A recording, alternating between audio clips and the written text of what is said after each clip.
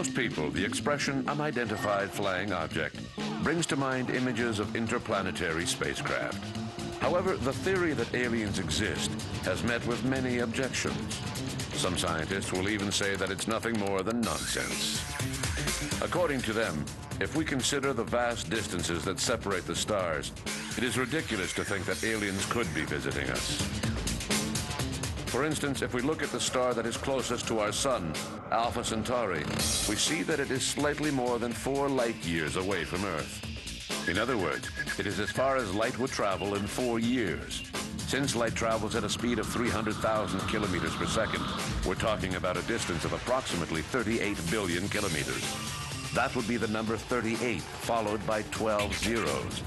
Even if we could imagine an alien civilization capable of traveling at close to the speed of light, they would take at least 4 years to get to our planet and another 4 to get back home. And if they decided to trade in their spaceship for a car driving down the highway at 60 miles per hour, our intergalactic travelers would take 120 million years to cross the same distance. And to do what? To butcher a few cows in the U.S. Midwest? To kidnap a Boston postal worker? To gather a few samples of lavender in France? Let's get serious. We now know, based on certain criteria, that Alpha Centauri cannot have any habitable planets orbiting it. This means that if aliens do exist and are visiting our planet, they must have come from somewhere else, somewhere much farther away. But where could that be? We might be getting off track. It might not be as far away as we think. The speed of light might not be as absolute as astrophysicists claim, and somewhere else may turn out to be nowhere.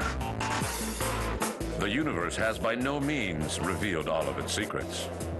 The UFO problem raises 2 questions with regards to aliens. First of all, do intelligent life forms exist in the universe? Secondly, do they have the means to visit us? In terms of biochemistry, life as we know it is like a cake recipe. Certain ingredients are required. Professor René Racine is considered by many as one of Quebec's leading astronomers.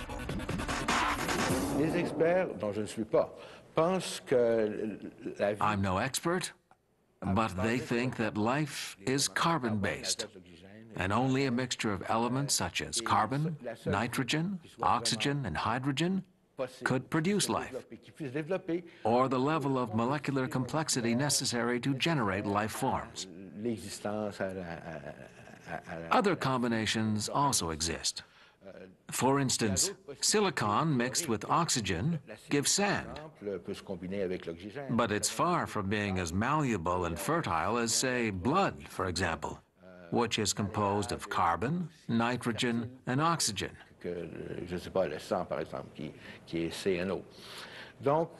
Carbon, nitrogen, oxygen, and hydrogen exist everywhere in the universe. So all we need is the right conditions for these elements to combine, then increase in complexity and evolve into a life form.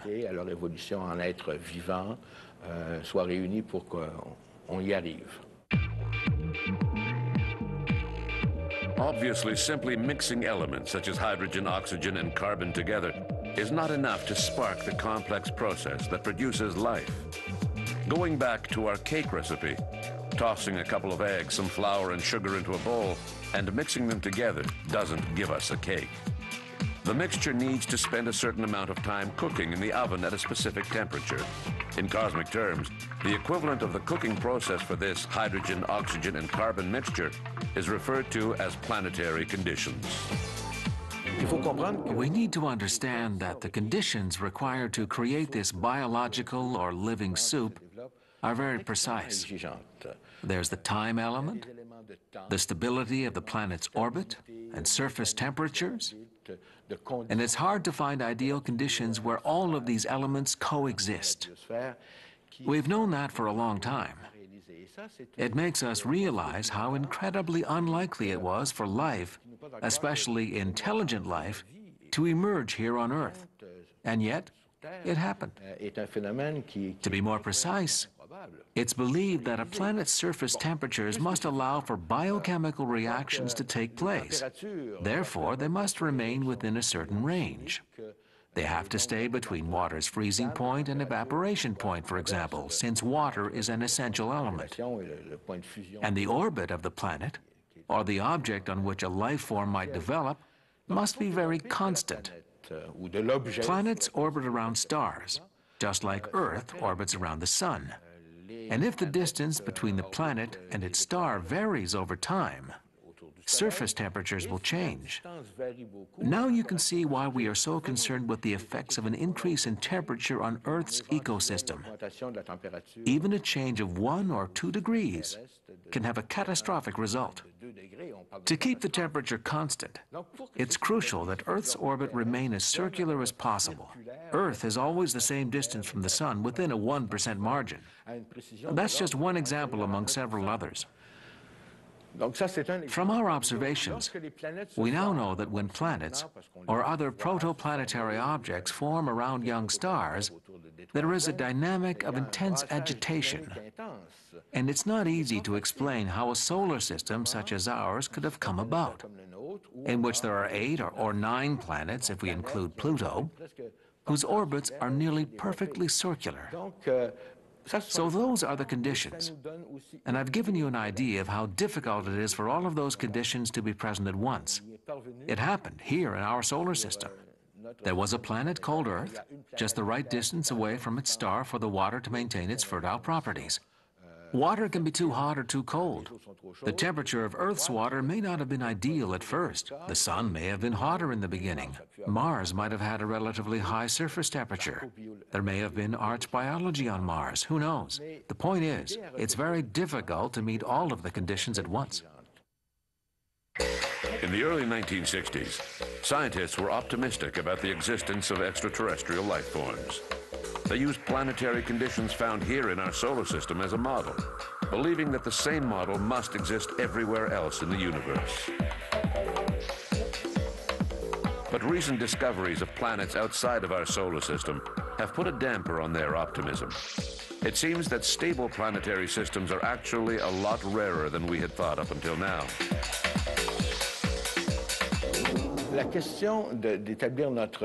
Establishing our level of knowledge or confidence is a question of statistics. In the 1960s and 70s, Frank Drake came up with a relatively simple mathematical equation that included the probabilities of each factor required for life to emerge. What is the probability that a star will have planets? What is the probability that these planets will have a stable orbit? What is the probability that the planet will be far enough away from the star? If we want to calculate the probability of communicating with extraterrestrial life forms, what is the lifespan of a civilization capable of communication? I recall at the time, we would multiply all of these factors by the number of stars in the galaxy, and the answer would be a few units. There would only be a few habitable planets where life could develop in our galaxy, the Milky Way. But back then, we were going on the supposition that all stars have planets. And now we know that's not true. There has been a lot of talk about discoveries of planets outside of our solar system. But we have to remember that the 80 or so planets that have been discovered so far were among 3,000 stars that were examined. This shows that it's not 100% certain that a star will have a planet. In reality, the probability is more like 2 or 3%.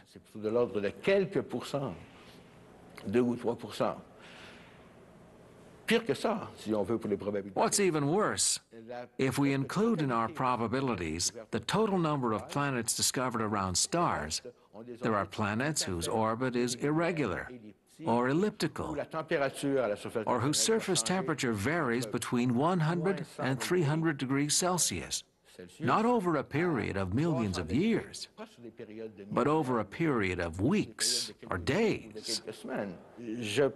I would say that recently, over the past 5 years or so, the consensus has been that the creation of life as it occurred here on Earth happens very rarely elsewhere.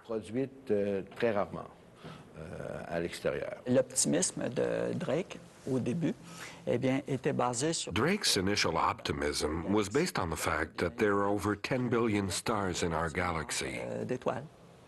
Alors, à ce moment-là, bien, les chances qu'on en trouve quelques-unes... At the time, it was believed that chances were pretty good of finding stars with planets orbiting around them. Les planètes qui tournent autour de ces étoiles-là, eh bien, pourraient quand même être significatives.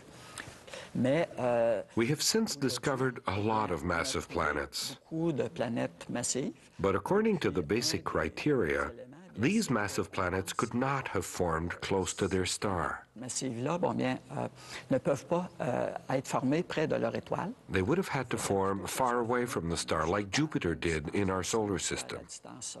Jupiter is 5 times further away from the Sun than the Earth is. So these massive planets must have moved closer to their star over time. At first, we wondered how that could happen. But after much study, we realized that it was relatively easy for a planet as big as Jupiter to evolve and then migrate from the position where it was formed to a new position closer to the star. Which makes us wonder, if this is possible, then why is Earth still in the same place where it is now? If Jupiter had moved closer to its star, like the other massive planets that we observed, then Earth wouldn't be here anymore. Now we're asking ourselves the question, why are we still here? On pose plutôt la question inverse. Pourquoi est-ce que nous sommes ici? Et puis il semble que Jupiter serait un cas. It seems that Jupiter is different from a lot of the planets that we discovered outside of our solar system. Beaucoup des autres planètes extrasolaires. The good news is that once all of the conditions have been met, it's easy for life to spring forth. In 1953, Stanley Miller, a young biochemistry student, took a sphere and filled it with the gases that were present on Earth 1 billion years ago. He then bombarded the sphere with strong electrical charges, recreating Earth's original climatic conditions. At the end of the experiment, Miller observed that his mixture had become enriched with an additional substance: amino acids, the building blocks of life. Miller's experiment proved that it was possible to create life from inorganic matter. As for the transition from organic life to intelligent life, it was just a question of time and ability. To help you understand this long process, let's imagine the Earth's entire evolution reduced to the length of a 24-hour day. If we start with the formation of the planet Earth at 12 a.m., then life does not appear until 5 a.m. The planet takes all day to develop, and the first mollusks do not appear until 8 p.m. Dinosaurs don't show up until 11 p.m. Then our human ancestors appear on the scene at 11:55 p.m. On this scale, the Industrial Revolution was a mere hundredth of a second, and space exploration has only been taking place for 3/1000ths of a second. If we try to imagine this long process taking place on another planet, it is almost certain that the original life form will eventually evolve into an intelligent species. However, it is highly unlikely that it would lead to humanoid beings. Unlikely, but not impossible. Michio Kaku is a professor of theoretical physics at the University of New York. Exobiologists, that is, biologists that look for perhaps intelligent life forms on other planets, say that there are really 3 ingredients for intelligence, just 3. First is the ability to have some kind of language, culture, to be able to hand down communication from generation to generation. Second is a hand of some sort, a way to grab a tentacle, perhaps a claw, fingers, to manipulate the environment. And the third, eyeballs of some sort, some way to sense the environment. But that's it. Eyesight of some sort of grappling instrument, and some sort of culture, communication, language. Beyond that, anything goes. Look at the animal kingdom on the planet Earth. There are many animals that could, given a few million years, probably become intelligent. Octopus, for example, they have tentacles. Lobsters have claws. Mammals, if they had opposable thumbs, they would be able to manipulate the environment. Just on the planet Earth, We have a fantastic variety of animals without 2 eyes, nose, mouth, ears, chin, forehead in the exact proportion of a human. Therefore, when I see a picture of an alien that looks just like us, I tend to think that these are simply memories of 1950s science fiction movies when we saw bug-eyed monsters. Even on the planet Earth, the diversity of life forms is fantastic compared to what we see in science fiction movies. I would be more convinced if I saw an intelligent octopus or intelligent lobster. I would really be quite impressed if somebody says they were abducted by an intelligent octopus. If anatomical shapes are infinite, then what about intelligence levels? Can you imagine what an extraterrestrial civilization 1,000 or 10,000 years ahead of us might be like? We physicists believe that when you look in outer space, we have type 1, type 2, and type 3 civilizations. A type 1 civilization is perhaps 100, 200 years more advanced than ours. They control planetary energy. Anything involved with the planet, the weather, perhaps earthquake and volcanoes, they can control. However, eventually, they expand by a factor of 10 billion to have the power of a star. They control solar flares, a type 2 civilization. A type 2 civilization can roam across parts of the galaxy. They have the power of thermonuclear fusion, the power of stars themselves. Eventually, they exhaust the power of a star, and they become galactic. They become type 3. They have tremendous accesses to huge, vast regions of our galaxy. A type 2 civilization is 10 billion times more powerful than type 1. A type 3 is 10 billion times more powerful than type 2. But on this scale, what are we? We are type 0. We get our energy from dead plants. We can only speculate what it would be to be like a planetary civilization, to be able to energize volcanoes and earthquakes and change the weather at will. If such civilizations exist in the universe, what do these beings look like? And how can we detect their presence? In the early 1960s, anxious to obtain an answer to this question, scientists set up an ambitious project designed to listen to space.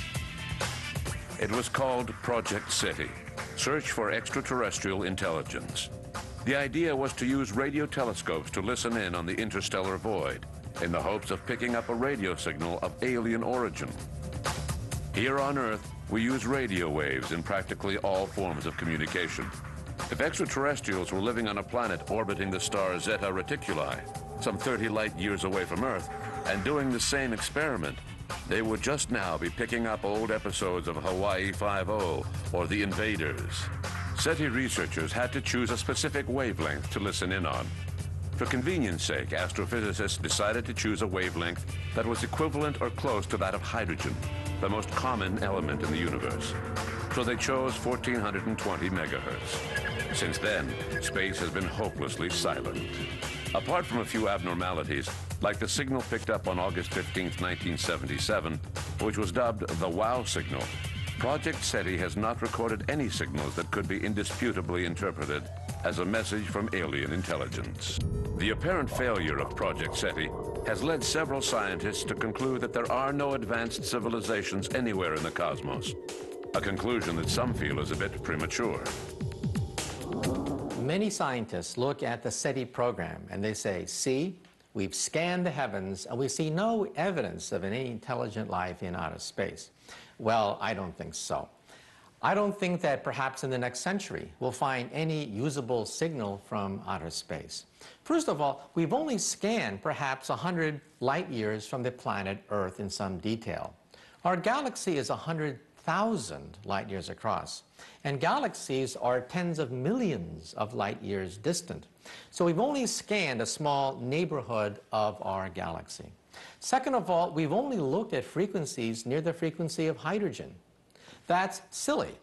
This goes back to the person who lost his key.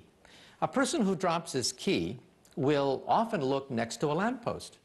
But if you say to the man, why are you looking next to a lamppost? You dropped your key over there. The person will say, well, that's where the light is. There's no light over there. Therefore, I will look over here. We look at hydrogen frequencies because they're convenient. However, scientists don't think that these aliens will communicate at hydrogen frequencies. Perhaps they use laser technology. We've only barely begun to scan other frequencies. Therefore, we have to look at the broadband. Also, when you communicate across vast distances, we sometimes take a signal and chop it up. And then we send each piece, and it reforms at the other end. That's how the internet works. Email is chopped up, sent through various cities, and is reformed at the other end. But if you were to intercept one fragment of email, you'd get nonsense, gibberish until it's reformed. Therefore, in outer space, they probably send signals not on one frequency, but perhaps on the entire spectrum, so that a passing star will not interrupt the entire signal. Then at the other end, they reassemble the signal. If you were to listen in on their signal, you would hear gibberish, nonsense. In other words, we could be in the middle of an intergalactic conversation and we wouldn't even know. Our technology is so primitive, we look on simply one frequency. Any advanced civilization will send messages across all frequencies in order to compensate for passing stars, passing stellar explosion, and static and interference. That's real science. However, scientists sometimes judge alien technology on the basis of what we can do, not on the basis of what a Type 3 civilization, millions of years more advanced than ours, can do. A lot of UFO followers find scientists' attitudes to be somewhat of a paradox. On one hand, efforts are being made to listen to space in the hopes of picking up an alien signal. And on the other hand, scientists do not seem to be particularly interested in the UFO phenomenon. From an objective point of view, we must admit that there has been no solid proof linking this phenomenon to visits by extraterrestrials. But the theory is still valid. Unfortunately, too many scientists continue to view this theory as nothing more than a popular fantasy. To defend their view, scientists cite the Fermi paradox. 50 years ago, Nobel Prize winner Enrico Fermi, an Italian physicist, a friend of Einstein, once said, "If there are extraterrestrials, where are they?" In asking this question, Fermi wanted to point out to his colleagues that if life was as widespread in the cosmos as they believed it was, then it was reasonable to think that civilizations far more evolved than us existed. According to Fermi, several of those civilizations should be technologically advanced enough to visit us. By Fermi's logic, given the fact that extraterrestrials have not yet landed on our planet, it must mean that they don't exist. This rather radical statement became known in scientific circles as Fermi's paradox. From there, it was only a quick leap to say that people who believed they had met extraterrestrials were delusional. As for the credibility of a witness, or the assessment of a witness's credibility, Enrico Fermi's name was often mentioned, saying, "Listen, if extraterrestrial beings had visited us and were among us, we wouldn't be sitting here discussing it. It would be obvious." We need only look at the example of Europeans arriving in North America in the 15th and 16th centuries. It didn't take years for news to spread to the West Coast that ships had arrived in the Gulf of St. Lawrence. It would be the same thing in modern times. If extraterrestrial beings were visiting Earth, which is highly unlikely, then they would be on television. They're not that shy. The problem with Fermi's paradox is that it considers alien visits in terms of our expectations and not reality. Extraterrestrials may already be among us, unbeknownst to us. There is the famous Fermi paradox. That is, if there are extraterrestrial beings out there, then where are they? Well, take a look at this. Let's say we have an anthill in the middle of a forest. And right next to the anthill, they're building a 10-lane superhighway. And the question is, would the ants be able to communicate or understand what a 10-lane superhighway is? Would the ants be able to understand the technology, the intentions of beings building a 10-lane superhighway right next to the ants? Let's say, however, you go down to the ants and you say to the ants, I bring you trinkets, I bring you beads, I bring you knowledge, I bring you nuclear energy, I bring you DNA technology, I bring you utopia, take me to your leader. Is that what you say when you bump into ants? No. Most people simply step on a few of them. Now, if we are really a type 0 civilization, and beings of a type 3 civilization can soar across hyperspace, they are perhaps millions of years more advanced than us. The distance between us and ants would be the same comparable distance between type 3 and a type 0 civilization. In other words, we are so arrogant, we're so conceited, that we say they must visit us. We're so important that they're going to interrupt all their business just to come to us and give us a little bit of super technology. I don't think so. Again, ants looking at a 10-lane superhighway, they would first of all not even know what a highway is. They would not be able to detect the presence of a highway, understand their communications, and even if they did, would the ants say, why don't they visit us? Why don't they come and bring us this fantastic technology of ours? I don't think so. Other than the question of perception, scientists point to physics-related problems to disprove the theory that we are being visited by extraterrestrials. Their main argument, of course, is the expansive distances that separate the stars, which seem at first glance uncrossable, even traveling close to the speed of light. In physics, we have something called the giggle factor. That is, anyone talking about UFOs will find themselves drummed out of the scientific community. UFO research is the third rail of science. Any scientist who dares touch UFO research finds their scientific career electrocuted. However, I think we have to look at the long-term perspective. Many scientists say the stars are so far away, hundreds, thousands of light years away, that any intelligent being would take thousands of years to reach the Earth, making it impractical. I think that's a mistake, because we assume that these extraterrestrial beings are only 100, 200 years more advanced than us. Then that's a problem. Einstein said that the speed of light is the ultimate speed limit. You cannot go faster than the speed of light. That's Einstein's special theory of relativity. But you see, we have to go beyond Einstein. We have to go to the general theory of relativity, where it is possible, we think, that you might be able to go faster than the speed of light. And even beyond that, to the quantum theory, to the unified field theory, in which all bets are off. So I think that the fundamental mistake that many scientists make is that they assume that extraterrestrial beings are only 100, 200 years beyond our civilization, not thousands, millions of years beyond ours.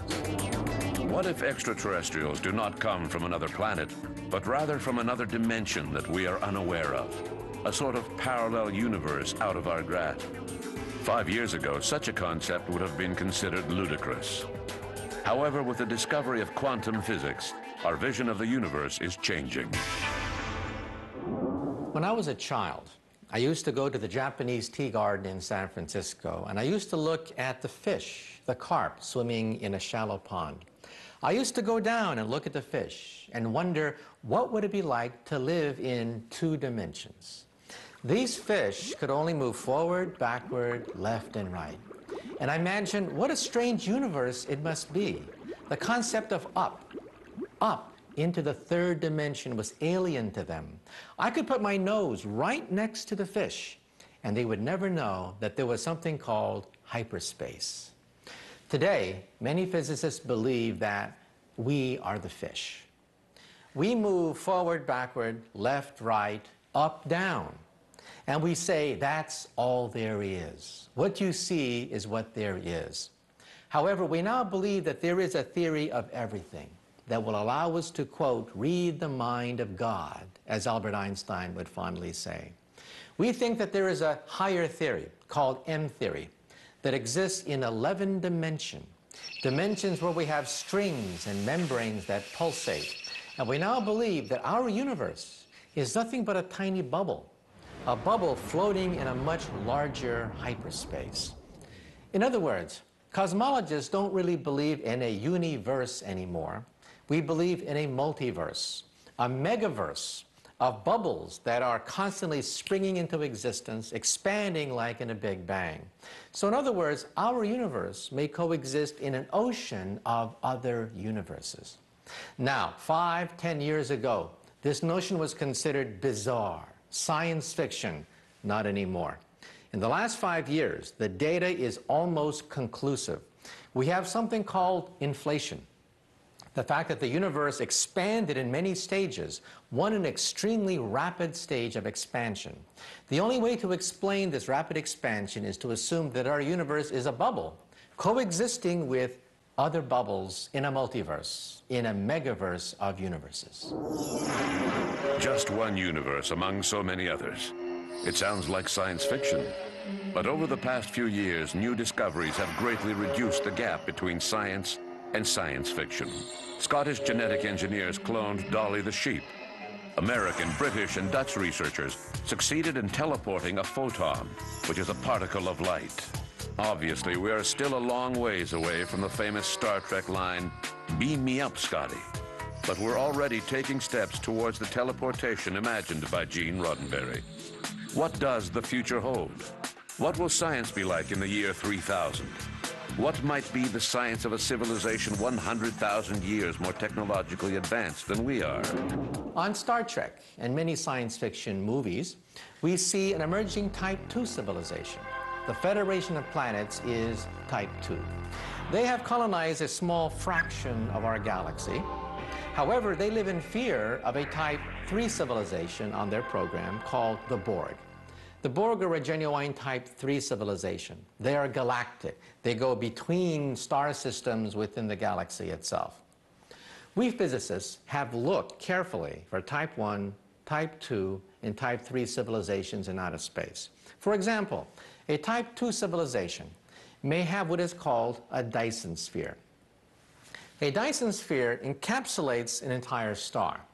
They are able to use the entire energy output of a star, which in turn is about 10 billion times the energy that is contained within a planetary civilization, a Type 1 civilization. We've looked for them.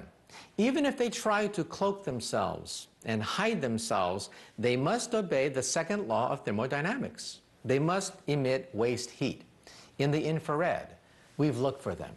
We've looked for the infrared signature of Dyson spheres in outer space. Unfortunately, at the present time, we have found no evidence of Type 1, Type 2, or Type 3 civilizations. But we physicists, when we look in outer space, we don't look for little green men. We look for civilizations on the basis of energy. Energy hundreds, thousands, millions of years ahead of ours. A Type 1 civilization is about 100 to 200 years ahead of ours. You can already see the beginning of it. The internet is the birth of a Type 1 telephone system.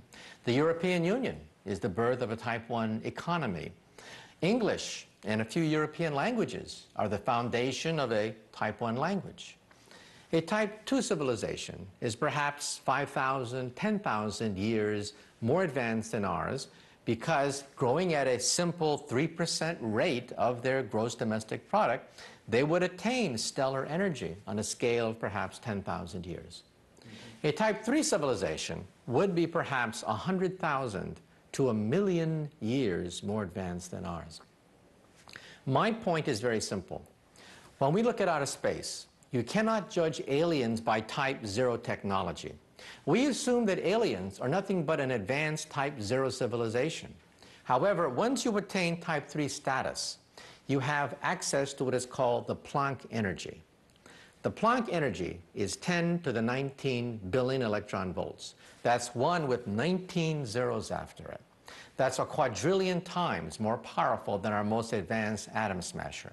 At the Planck energy, it may be possible to bend time into a pretzel, punch a hole in space, and leap into the 11th dimension. Recently, a few astrophysicists proposed the idea of wormholes to explain the problem of crossing huge interstellar distances. In theory, these wormholes are like tunnels that allow passage from point A in the universe to point B using a shortcut. They are a pathway for interstellar travelers. In Einstein's general theory of relativity, space-time is like a fabric, like a sheet of paper. And Einstein himself realized that perhaps the sheet of paper can fold on itself and give us a shortcut through space and time. In other words, take a sheet of paper. We all know that if I take 2 points, the shortest distance between 2 points is a straight line.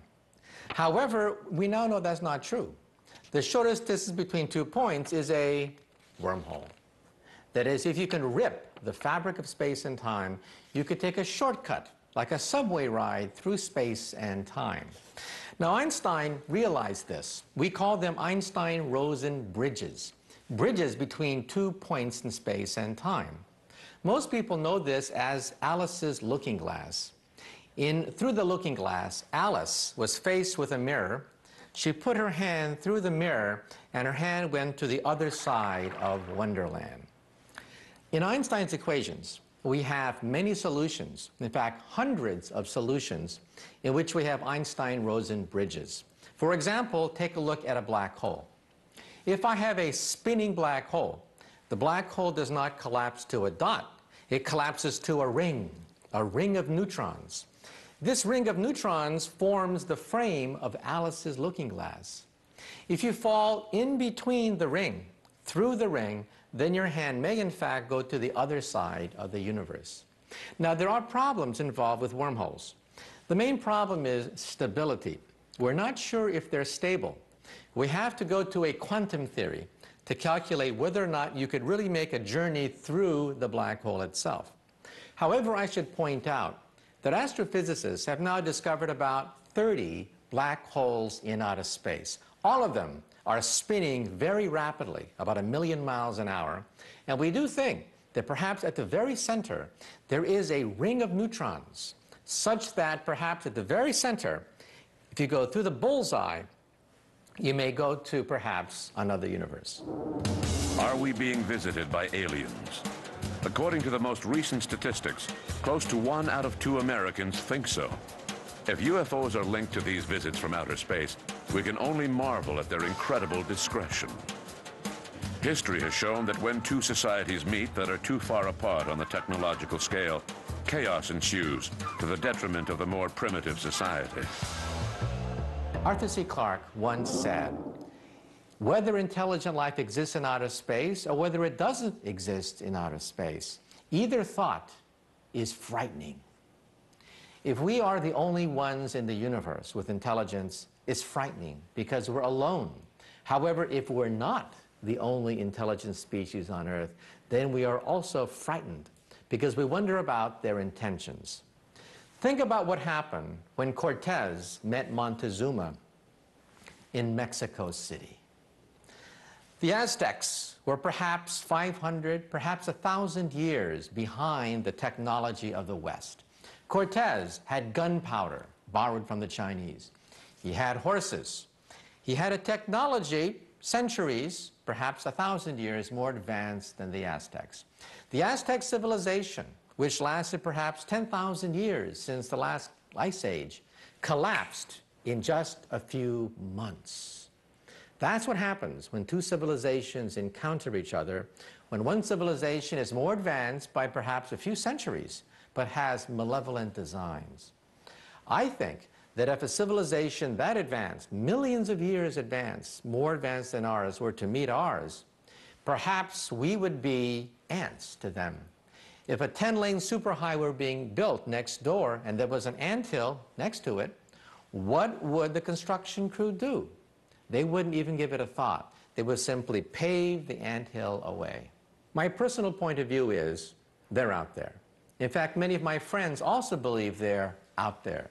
What divides us is the question of whether or not they can reach us, whether or not they can sail across millions of light years between different galaxies and star systems. However, most physicists believe in their heart of hearts, yes, they're probably out there. And when they do encounter us, I hope that when the encounter is made, an encounter of the third kind, that they are benevolent, that they are type 3, they are beyond planetary.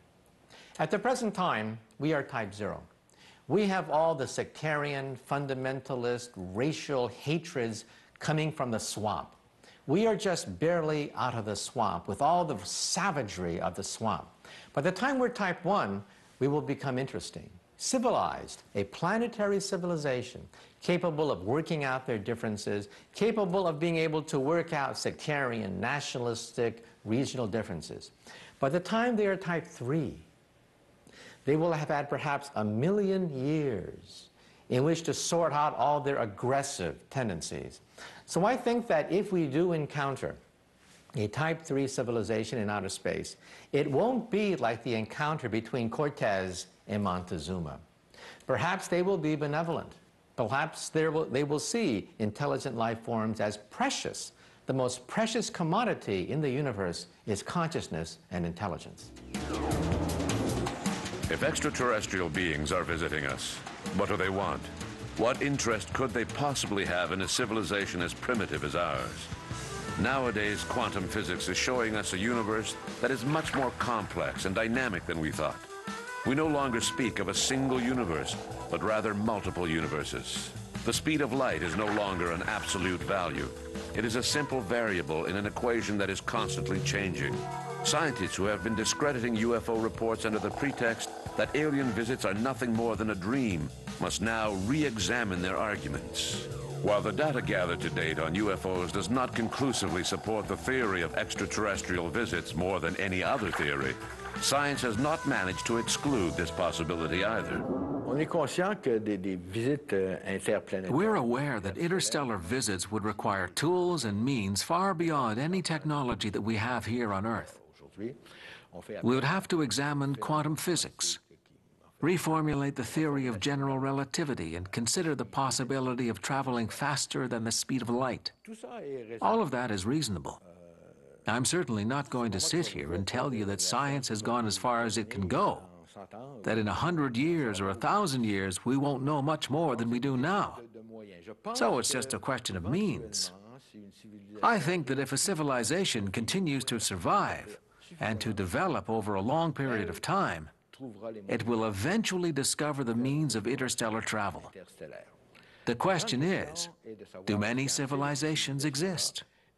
And do they have enough wisdom to continue to survive long enough to reach this point? Earth has already launched 2 Voyager probes, which are now outside of our solar system. And over the next tens of thousands of years, they'll be reaching stars other than our sun. We're capable of sending out a small plaque with a drawing of a man and woman on it saying, "Hi, we're here." Will it end up in the right place? It's doubtful. There's a very small probability of it happening. We're still not ready to build crafts capable of carrying an entire ecosystem on board for interstellar travel. Trips such as those would require extreme speeds, which we're thousands of years away from achieving. The ship would need to have an entire ecosystem, including agriculture. It would be a bit like putting Montreal Island into orbit, with its entire population, which would continue to reproduce. We're not there yet, but we might be someday. If we're still a viable civilization in 10,000 years, in human and technological terms, then why not?